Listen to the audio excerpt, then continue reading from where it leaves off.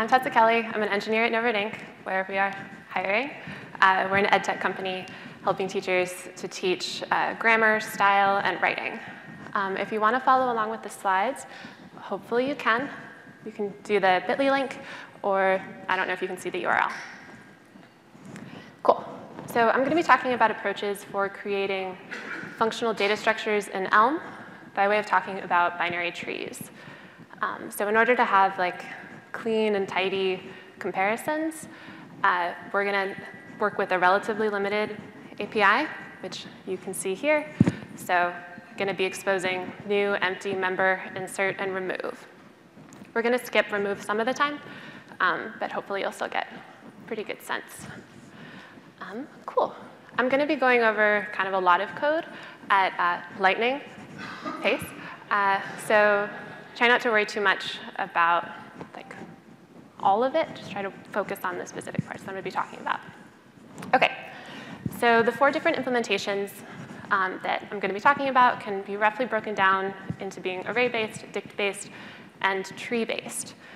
But it might be simpler to think about these in 2 broad categories instead, specifically kind of an index-based approach or pointer-based approach.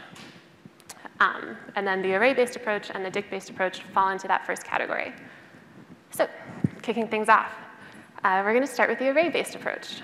So this might be something that you're familiar with from creating binary trees in other contexts. But the basic idea is that you have an array, and you have indices in that array, and then you can derive the locations of the children with the formula.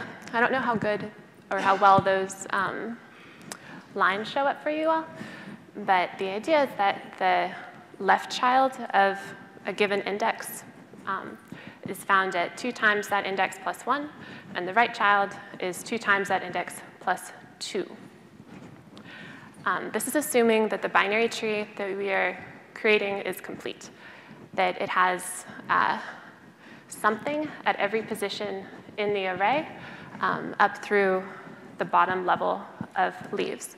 So this tree that you see here, where the indices are labeled, is not complete. It needs something in the next position there. All right? Oh, cool. OK, so what that means is that we have to be able to tell the difference between a position in our array where we have an actual value and a position in our array where we're kind of just taking up space, which kind of leads us to this, which is not super great. So we're using a maybe to distinguish between values in our array that are actual values and values in our array that signify an empty spot, an empty leaf of the tree. So as we see here, it's not super terrible to create a version of this binary tree. And then checking for values, it's OK. We have to use a helper so that we can always start at the root node at index 0.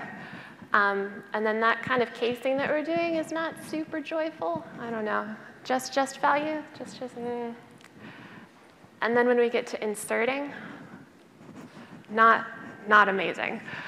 So here, these are no longer showing indices. These are values that we're putting in our tree, and we're trying to add 10 to our tree. So we have an incomplete tree, and we want to add 10 to it. All of a sudden, we need to add these empty values to buffer out a position to get to that right child. So that ends up being bad now that we have to fill our array with empty space. This is confusing, hard to follow. Fill with empties until is not great, and it's wasteful. If we were balancing our tree, maybe we wouldn't care so much about the empty space, but we're not, so we need to come up with a better version of this. One small thing we can do to improve this implementation is by using a type rather than a maybe comparable to signify our values or lack of values. It's a little bit easier to read, and it gets away from the just node value that we saw before. But it's still not great. I still wouldn't necessarily want to come to this code. So let's move to the next version. This is the dict-based version. This is very, very similar to the array. It's potentially cheating to do it this way, since dicts are trees, and we're trying to create a binary tree. But why not use the core data structures that you've got available to you?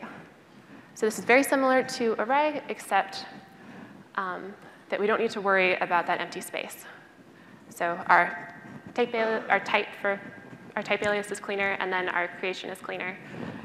And then when we check for values, the casing is not a disaster. Inserting values is like amazingly much better. No fill until empties, none of that. No need to fill empty space. OK. But with that, let's move on to the second broad category of approaches, the kind of pointer-based approach. Here, we're going to more directly tie the children of a given node to the node.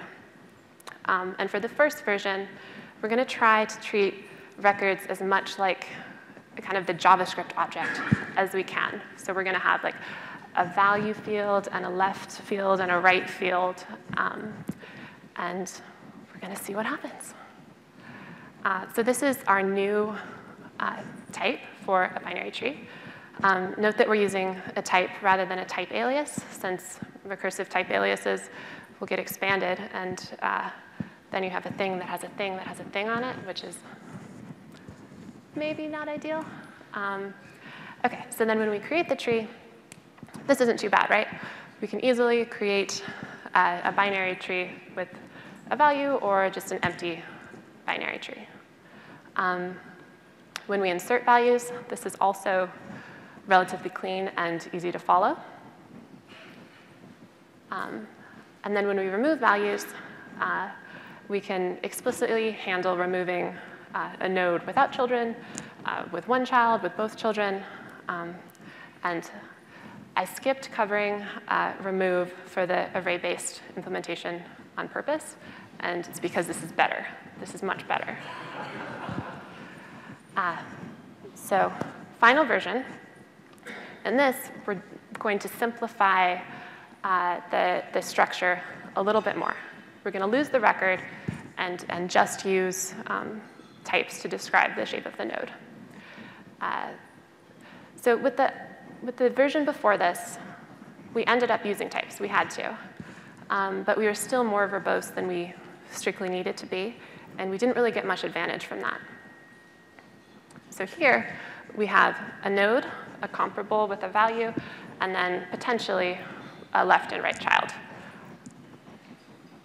And so by changing the type signature a bit, we end up with this really clean-looking code. But we can still keep our logic the same. So inserting values, simple. It's much easier here to tell what's changing than in the other version.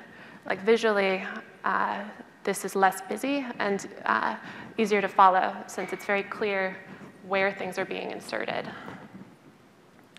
And then when we remove values, again, it's really pretty easy to tell what's happening compared to some of the other versions. And easy is better than hard, I guess. So these are the implementations, like fully written out, including the remove version, for all 4 of the implementations that we just went over.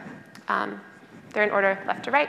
So the one on the right is the tree-based with the node comparable, binary tree comparable type. And as you can see, they produce different lengths of code. Not that length is the thing that matters for seeing how maintainable code is or how readable code is.